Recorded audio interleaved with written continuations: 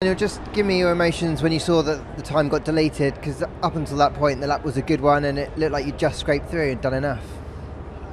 I wouldn't even say it sunk in when it happened, like Pierre told me, and I kind of knew what it meant, but I don't know.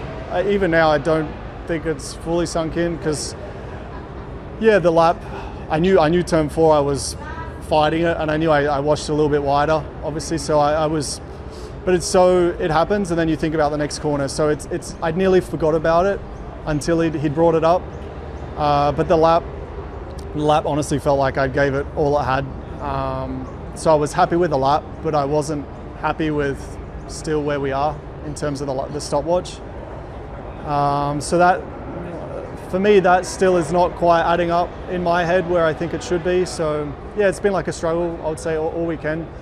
But come qualifying, everyone puts it on and you can see where you're at. And that lap was all I had, and we're still slower. So yeah, I've done enough of these laps and qualies and all that to know where I am, and still some things I think we're missing. But that I'm not sure, because teams put a lot of effort in since Saudi to fix some things that we saw, and adjusted the car and put on some new parts here and there, and it looked better, but yeah, I'm still a little bit skeptical. With those adjustments that the team have made since Saudi, particularly in the way that you feel the car, or kind of trying to make you feel a bit more comfortable, when you're in the car, does it feel like it is making a difference, like it is making it a positive step forward? So that's the thing, like the car itself, like I feel the balance in that is all within the window. Like I feel I'm driving and I'm not really struggling with anything in particular.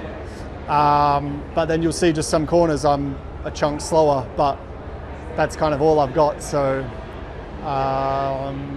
yeah, I don't know. I mean, I've got some thoughts, but yeah, I just know a lap like that is normally faster. You'll figure it out. Yeah. Good luck tomorrow. All right, thank you.